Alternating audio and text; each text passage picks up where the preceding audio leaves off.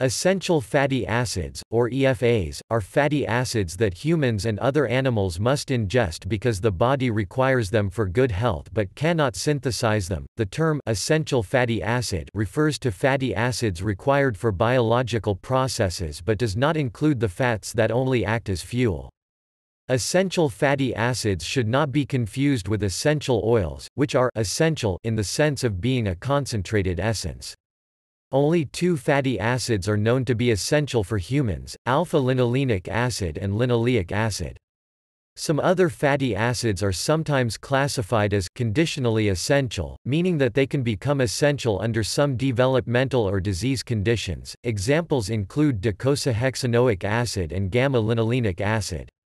When the two EFAs were discovered in 1923, they were designated vitamin F, but in 1929, research on rats showed that the two EFAs are better classified as fats rather than vitamins.